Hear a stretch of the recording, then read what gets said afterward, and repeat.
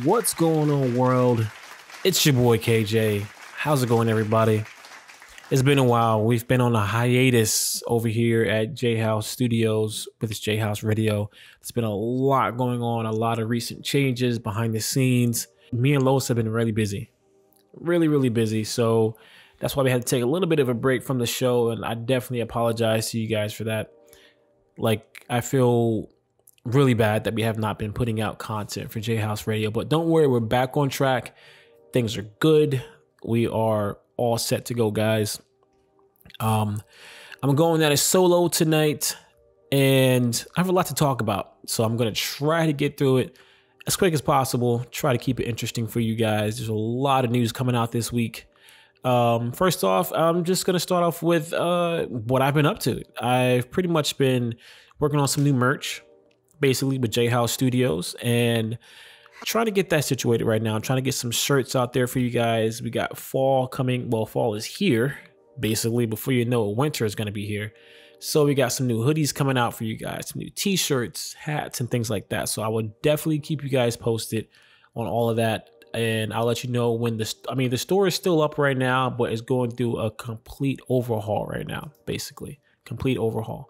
So once that's done, by next episode, I'll let you guys know when the store is back up and running and when you guys can start making your purchases. If you like to support the studio and purchase your very own JHouze hoodie, t-shirt, sweater, hat, etc., etc.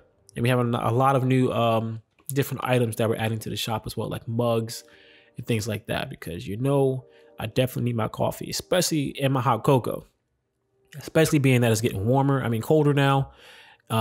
Definitely need that. I'm going to start off with my PWL, guys. Like I said, we're going to fly through it tonight. I think I said I was playing this before, Horizon Zero Dawn. I believe I said I was playing it a while ago. I started and then I took a break from it, but now I'm back at it because I'm actually streaming it on Mixer right now. So if any of you guys are gaming fans, which I'm pretty sure you are, that's probably one of the reasons why you're listening to this podcast. But for any of you guys who would like to check out my streaming channel, it's mixer.com/K, the number 2, THAJ. You guys can check me out on there. I stream usually Mondays, Thursdays, and Fridays, sometimes Saturdays, if I have time. I'm currently streaming Horizon Zero Dawn. It's basically, I called it the Zelda for PlayStation. Basically, it's by a developer called Guerrilla Games. Came out 2017 for the PlayStation 4. It's a RPG style game, basically about a woman trying to discover her secrets of where she came from while trying to survive in a world of robotic animals, basically, literally robotic animals. Awesome game. Definitely check it out. I'm streaming that on Mixer right now. I'm trying to finish it off before the supposed rumored Horizon Zero Dawn 2 that might be coming out next year or around the time of the launch of the PlayStation 5. So I'm looking forward to that. And yeah, that's what I'm playing right now. What am I watching? Now, this is going to also be my recommendation, guys. I finally watched Spider-Man Far From Home. And I have to say, this film was a lot better than I thought it was. Now, before anybody starts saying, wait, what do you mean better than you thought it was? Like, what are you talking about? Coming at me with the pitchforks and all. I didn't think it was going to be bad. I just didn't know it was going to be as good as it was. This was a great film. For me, honestly, it started off a little slow. I'll definitely say that much. It started off a little slow, but man, just watching this film, it just felt great to see these characters from this comic book on screen. And one of my favorite villains in Spider-Man, I have a lot of my favorite villains besides, villains that are in the DC universe. A lot of my favorite villains come from the Spider-Man world. Spider-Man has some very interesting villains that I feel like if you put on a screen, it could make for some great film. It really could. And see Mysterio, one of my favorite villains from that universe as well. Jake Gyllenhaal did an amazing job as Mysterio. Like, I actually felt bad for his character. Like, I'm going to try not to spoil anything, but he had a vision after, this is kind of a spoiler right here, but I'm pretty sure everybody knows this already. But after Iron Man died, Mysterio basically was saying that he wanted to give the people, the world, something to believe in. He wanted to give them a new hero that they can believe in. That was kind of like the next Iron Man. I'm not going to go into the backstory because there's actually some backstory that kind of connects the two between Iron Man and Mysterio.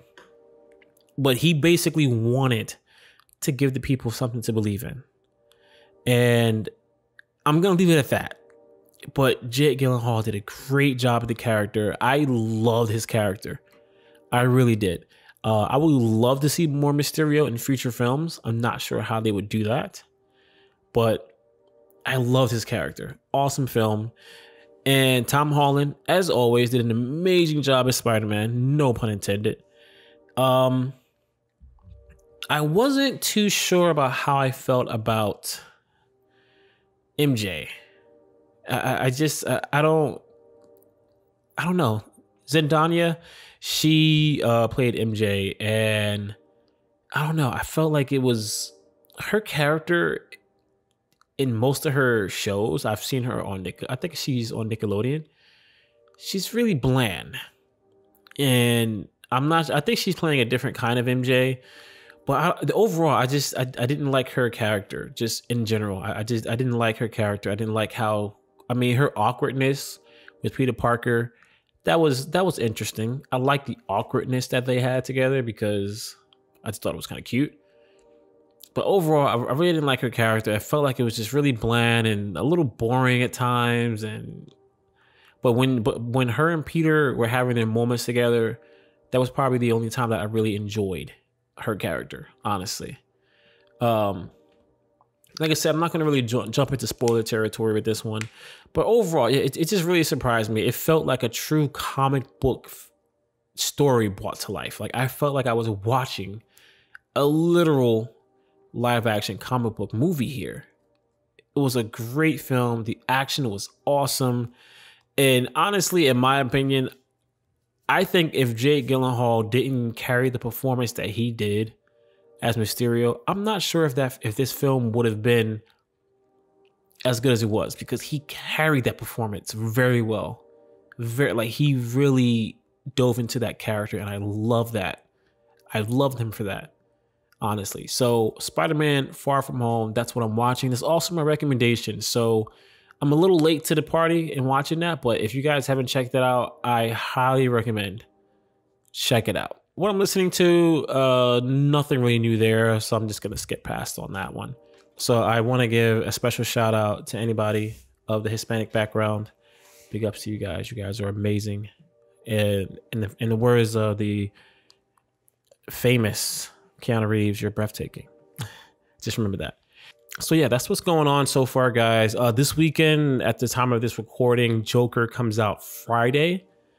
I'm definitely going to check out Joker this weekend. Anybody who knows me, I am a big DC guy, big Batman guy. I love Joker. He's my favorite villain of all time. And I think it's amazing that he's finally getting his own film this weekend. I'm going to go see that for sure. Next episode, we might do a special episode for our Patreons only. We might. I'm not 100% sure. But yeah, this weekend I'm going to go check out the Joker. It comes out Friday. I can't wait. Actually, part of the Joker was actually filmed in my hometown of Newark, New Jersey, downtown Newark.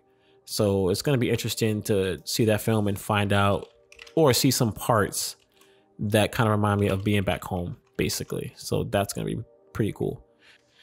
So we might actually do a very special episode for our Patreon. Maybe we'll do a Joker spoiler cast, which is going to be an episode dedicated strictly to the Joker film, our thoughts on it.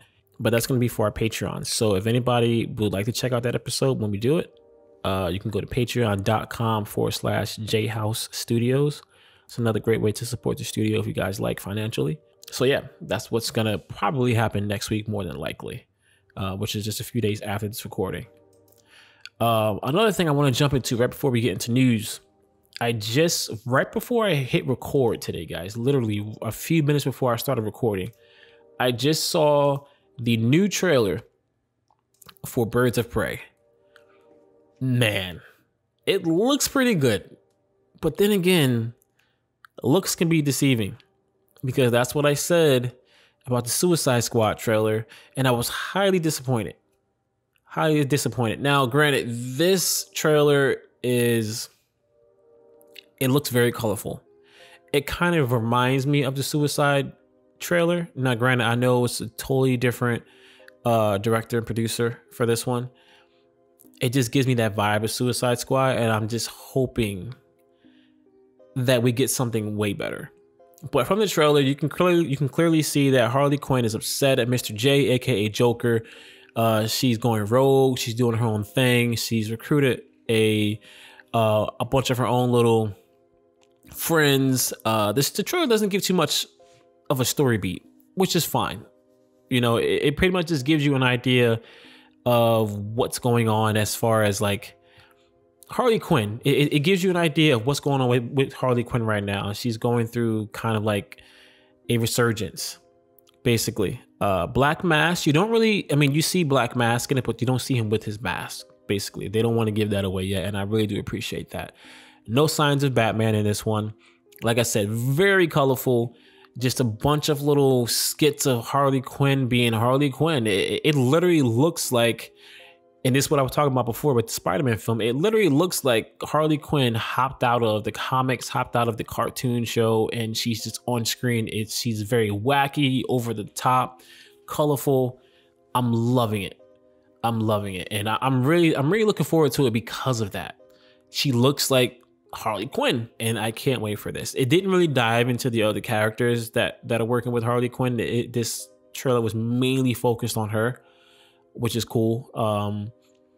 So yeah, I'm really looking forward to this film. This trailer really got my excitement for this film through the roof right now.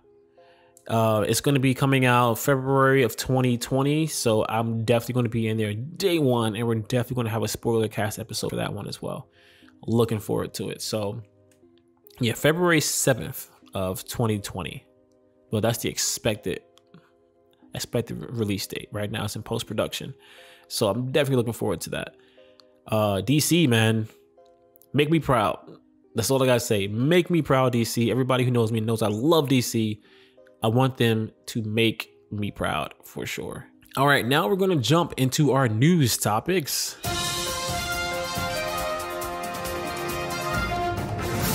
Since we were just talking about Spider-Man, I'm going to jump into the latest Spider-Man news, which I'm sure some of you probably heard about recently, but Sony and Marvel are finally being nice to each other, and they are going to basically work on the next Spider-Man film together.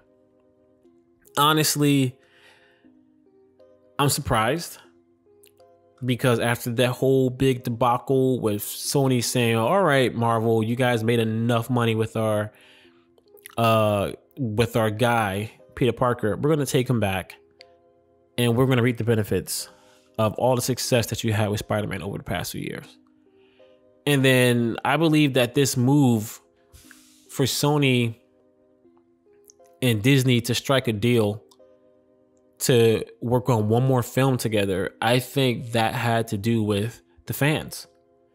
I think they saw the outrage that occurred from a lot of fans who were a little upset about Sony taking Spider-Man back, because a lot of people know Sony did not do a good job with the previous Spider-Man films. Me and Los talked about it before in previous episodes. They're not that great. Spider-Man 2 was probably the best out of the previous Spider-Man films, but all the other Sony films, as far as Spider-Man is concerned, were not great at all. Very disappointing. It just wasn't handled properly.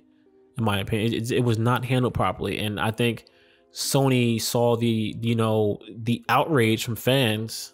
Some of them probably saying that they probably won't even watch another Spider-Man film because of Sony handling it. They saw the outrage, and they said, you know what? All right, guys, we're gonna do one more film. We're gonna do one more film. So Sony tried to say that, you know, Kevin Feige was too busy. He had too much on his plate. We're gonna take Spider-Man back, and you know, Give him some time to focus on other stuff. That sounds like bull to me.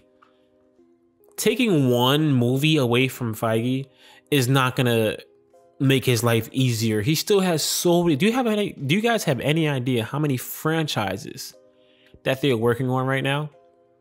We have Spider-Man, possible X-Men universe coming back into play. We have all the TV shows with, Loki and everything on Disney Plus. We have Black Widow. Like, there's so many movies that are being worked on right now. You taking Spider-Man away, oh wow, that's not gonna make it any easier. There's still tons and tons and tons of other films that they're working on. That was just Sony being greedy. They saw how much success Spider-Man had, and they wanted to cash out on that. That's basically all that was. And this deal going down is basically Sony saying, all right, the fans are mad. Okay, I guess we'll do one more film. The thing is, why one more film? Why not just work together indefinitely on this character together as a team? Why just say, oh, we'll do one more film? I don't see the point in that. What, just to temporarily make the fans happy? I really don't see any point in them making that move to do one more film. Now, granted, it's great that they're doing one more film. That at least lets me know that, okay, maybe the next film won't be bad because Sony is not going to be the only ones handling it. But then again, it makes me wonder, how is it going to be, being that Sony is now also handling it as well? Is it going to be the same? Are we going to get the Spider-Man of the Sam Raimi days, or are we going to get the Spider-Man of the Marvel days? So I'm really curious to see how this partnership with Sony and Disney on the next Spider-Man film, how it's going to affect the next Spider-Man film. The next Spider-Man film is set to release July 16th of 2021. So not too far off.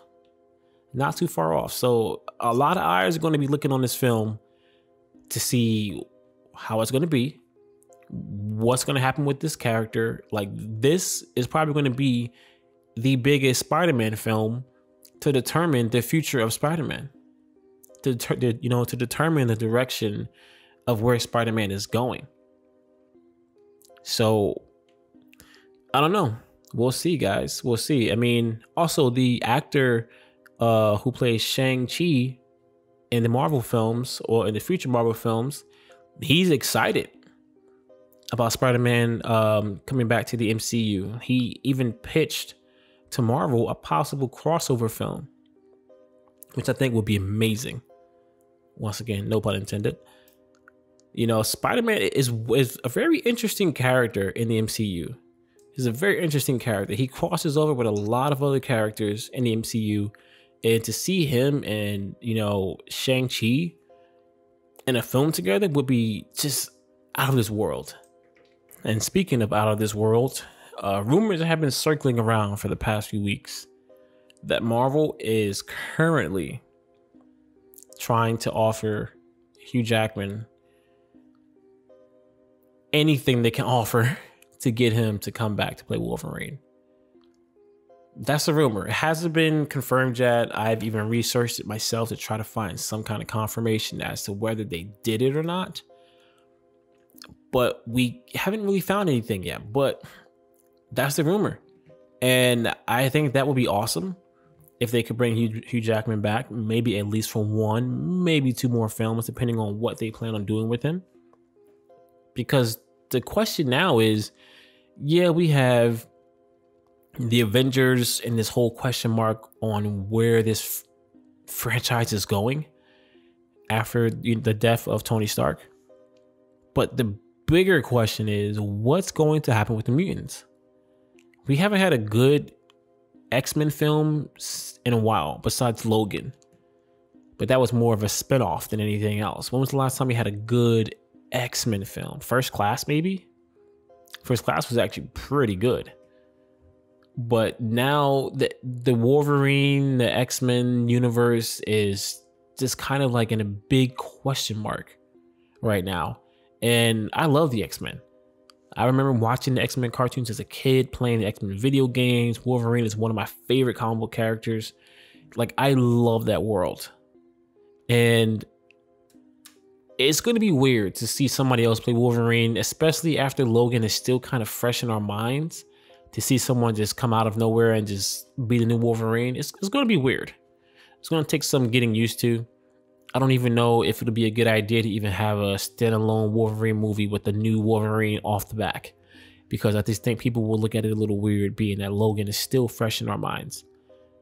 Like, if you're going to do a Wolverine movie with a new guy playing that character and maybe have him feature in a movie with someone else, I don't know. It's a very tricky situation, but I mean, it would be nice to see if Hugh Jackman will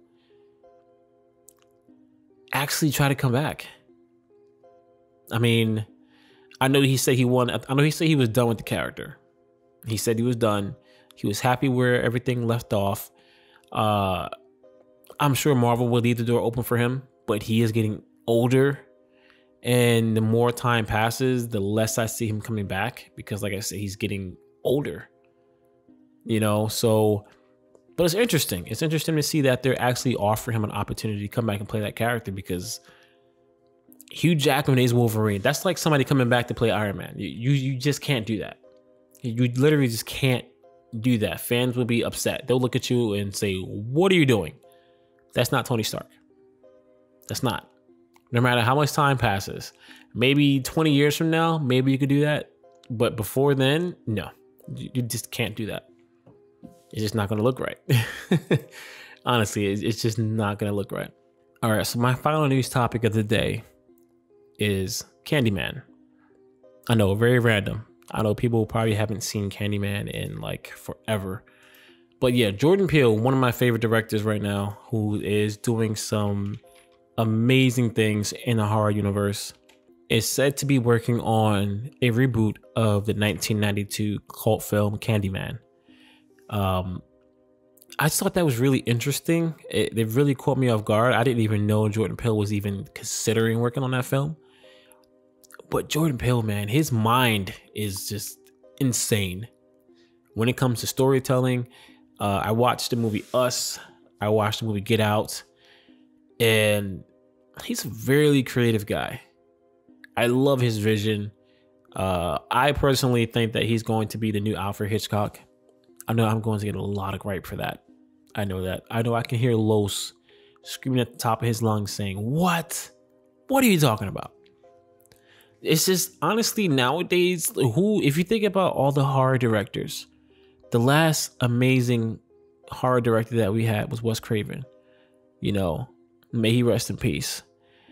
Who do we have right now in the game who's really throwing things down like that? Who do we really have? And what Jordan Peele is doing right now is something that is just amazing.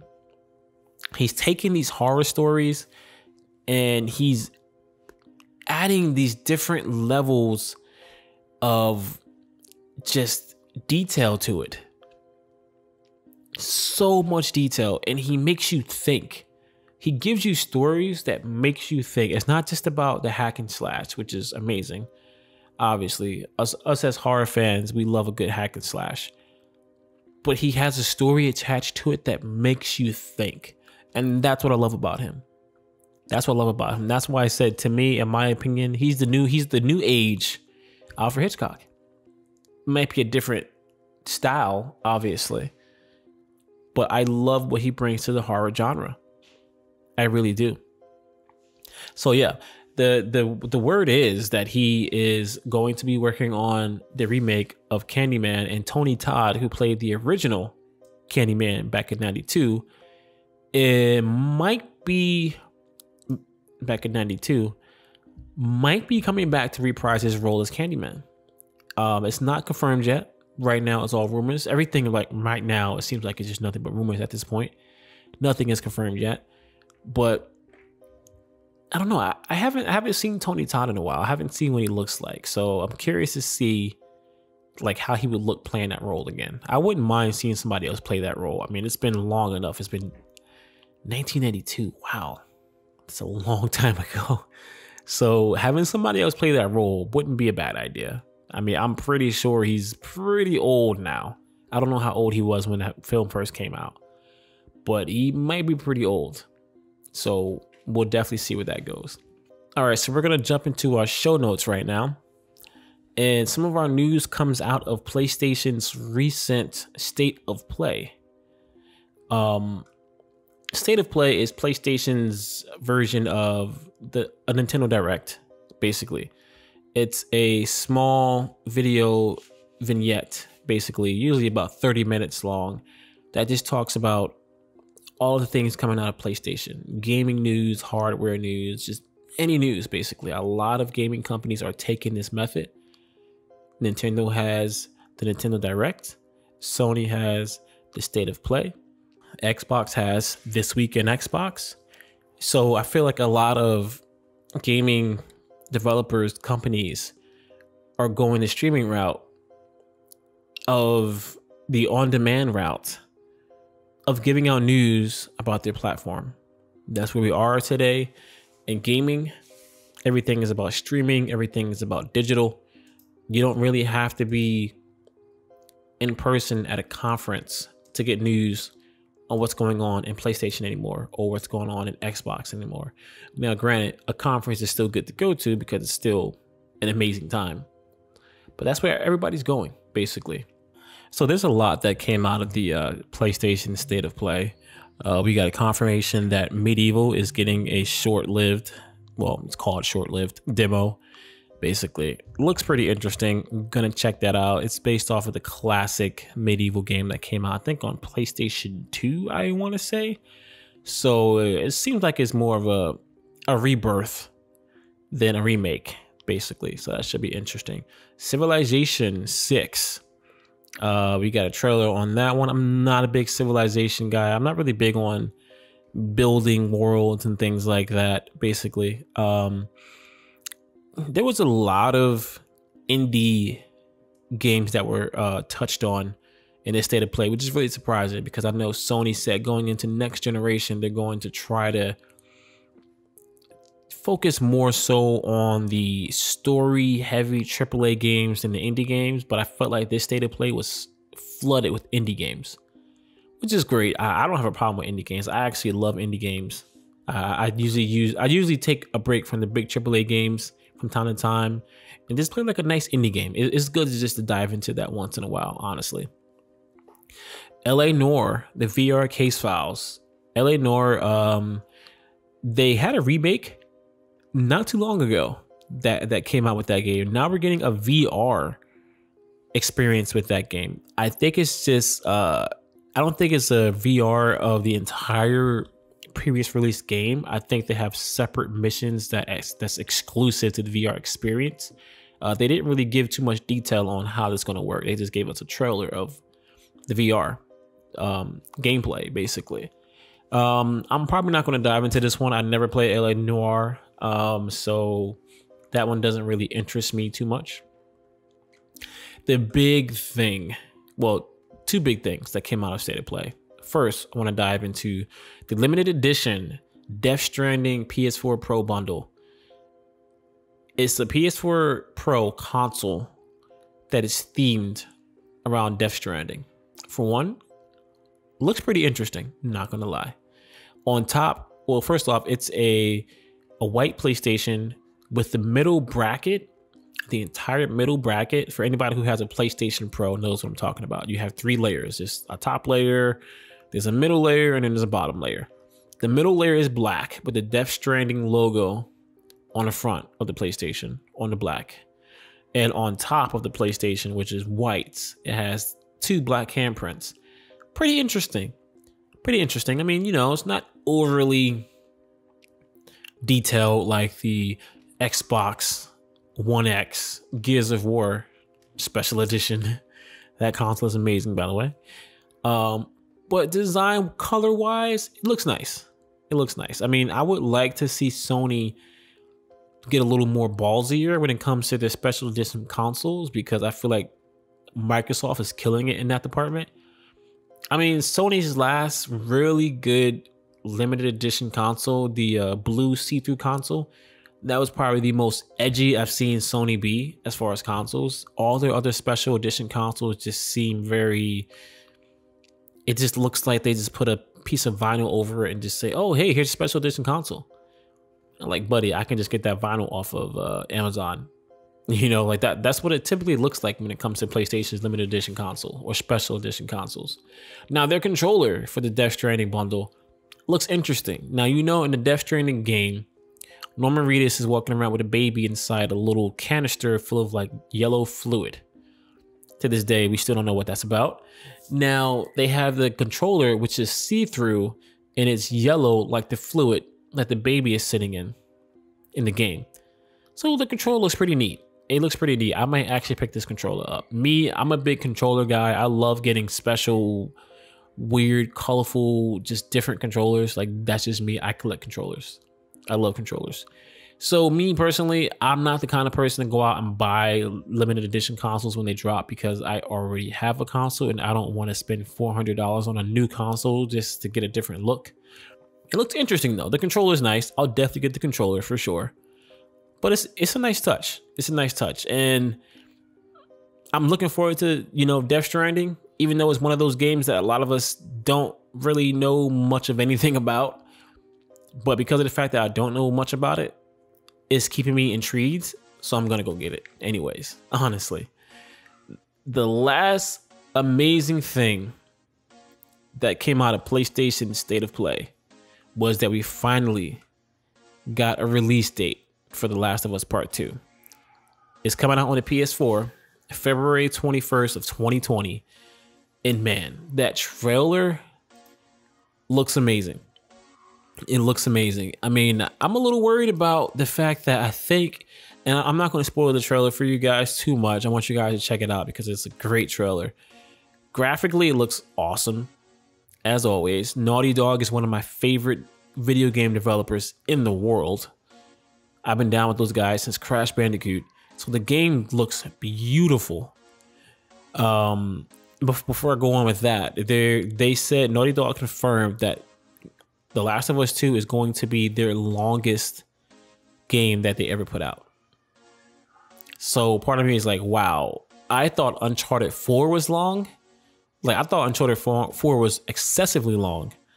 But now they're saying that this one is going to be their longest game released. And this might actually be the last of the story to tell within this world, basically. We didn't get too much as far as gameplay mechanics, basically, but we did get to see Ellie go through an encounter. And it looks like the encounter involved her getting hurt and something happening to her female friend who she's dating. That's what I think. Now, once again, Naughty Dog could just be misleading us and making us think that, but I'm hoping that that's not the case, because I feel like this trailer could have possibly just given us the story right now. It could have just basically told us what this story is about. It's about Ellie trying to get revenge on somebody killing her girlfriend. And I'm hoping that that's not just the only reason why we're going through this adventure. But like I said, 9 times out of 10, I'm pretty sure Naughty Dog knows what they're doing. I've been playing their games for years. They're an amazing studio. I'm pretty sure they're just leading us into a different direction, basically.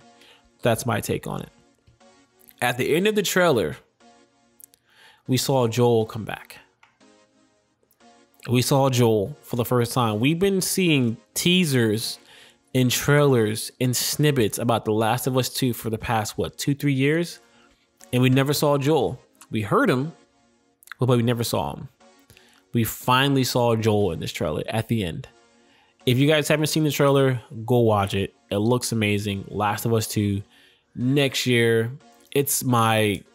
Honestly, I'm going to call it right now, guys. I don't really know what else is really coming out after the spring of next year, but I'm going to say that this might be Game of the Year. I'm calling it 2020, Last of Us 2, Game of the Year. I don't care what PlayStation or Xbox is putting out for their launch titles for their consoles. I'm calling this Game of the Year next year. It just looks like it's going to be just amazing. It looks like it's going to be amazing. I trust Naughty Dog. I really do. This is going to be this. I don't think Naughty Dog had a Game of the Year yet, did they? I might look into that. I'm not sure if they had a Game of the Year. So yeah, that was PlayStation State of Play. Not a lot of crazy news besides Last of Us and Death Stranding coming out of that conference. So now on to our final show notes topic, Nintendo Switch Lite. I finally got my hands-on review with the Nintendo Switch Lite. I got my son a Nintendo Switch Lite for Christmas. I do my Christmas shopping insanely early to get it out the way, at least for the big stuff.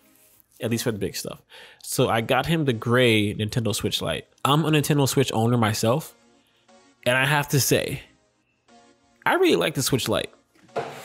I really do. Just based off of how it feels amazing. One of the things that a lot of people say, and I have to agree, that the current Nintendo Switch sometimes feels really clanky. You feel like you're going to break it if you hold it the wrong way, or it feels really clanky. It really does. The Nintendo Switch Lite feels solid. It feels like something of quality, and it feels really sturdy. Maybe because of the fact that you can't take the Joy-Cons off. You know, I'm just going to jump into a bunch of different things that I love about it.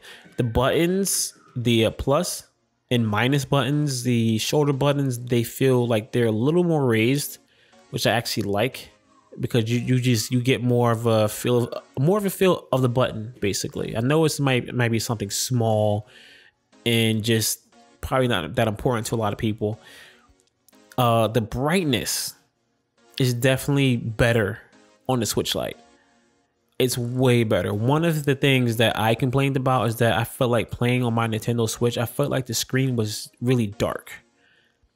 Even when I was sitting in bright situations, like sitting out in the sun, you know, or sitting in my living room at nighttime, I felt like my Switch screen was dark. And I couldn't figure out why. I was like, is it me? Is it my glasses? Is it my eyes? Like, is it the lighting in the room? I was like, why does my screen look so dark?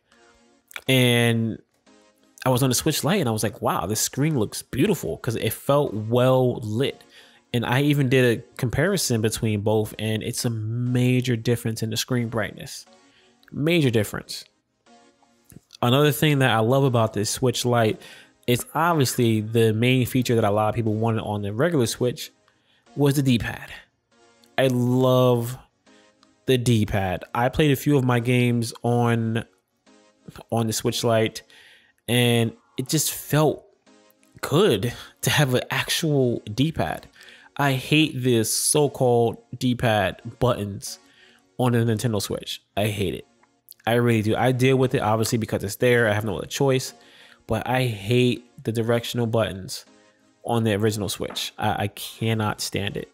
And from a design standpoint, I know they said that they had some limitations as far as having a controller like that, especially being that it detaches and you can play it sideways. They had limitations on being able to put a D-pad on that, which I don't make consoles, so I'm not understanding what limitations that would cause.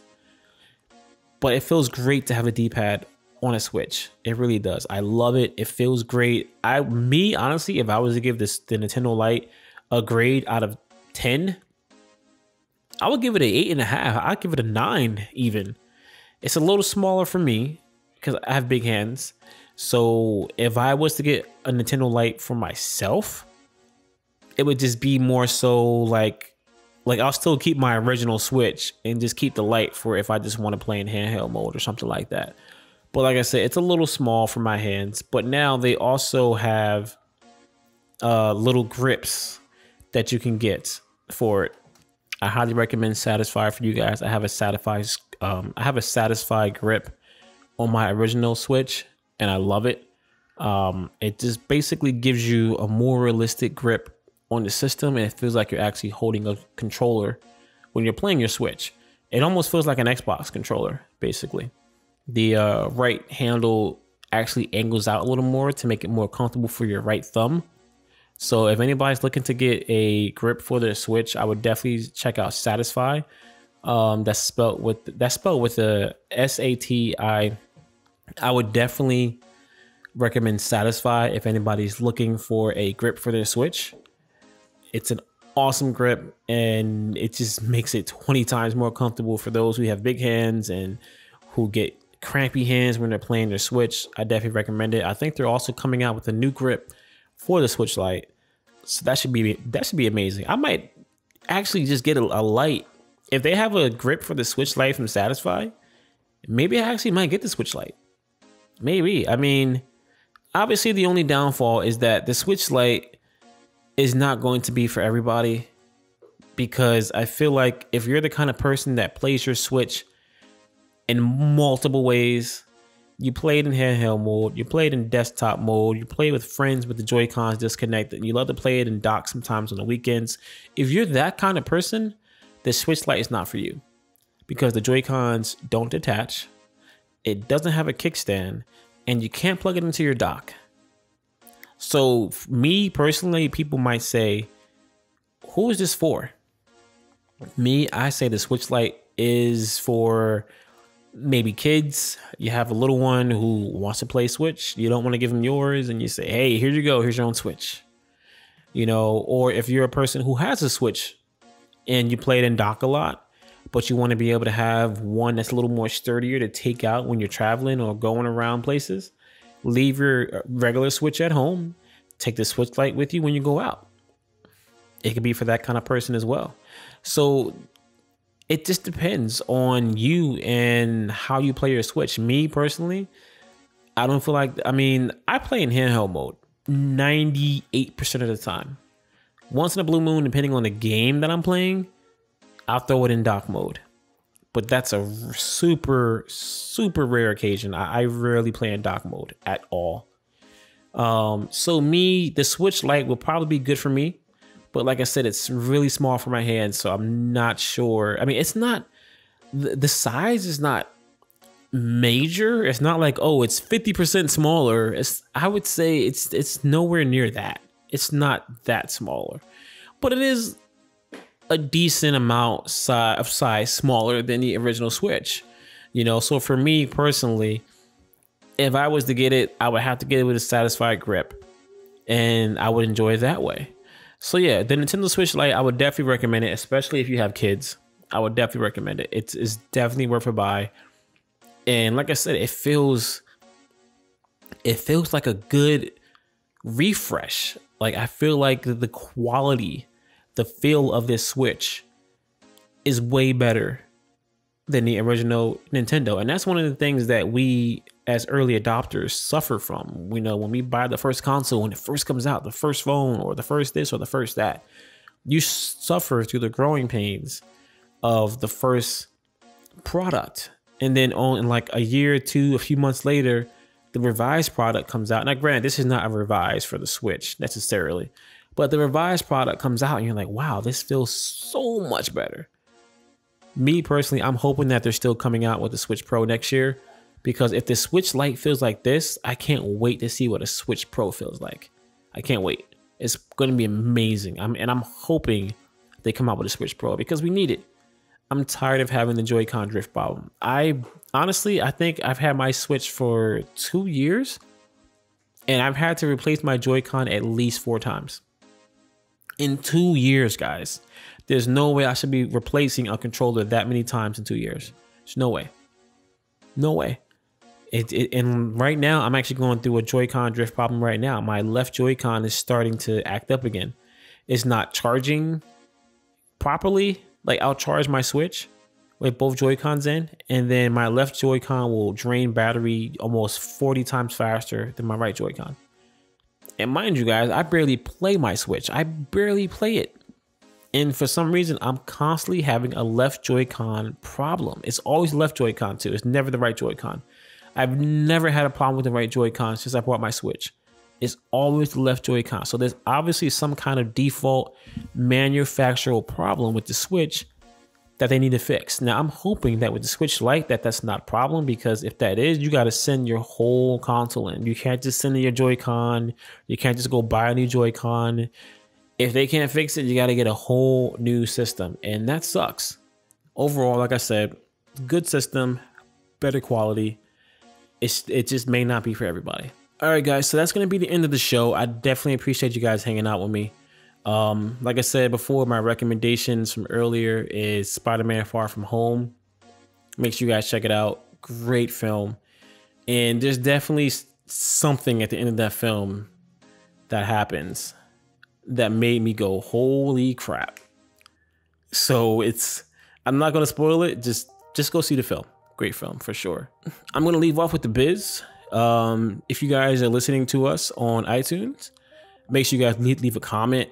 Let me know if you guys like anything, if you guys didn't like anything. We always love for you guys to leave a comment and just let us know what you think of the show, because that's going to help us get better, basically.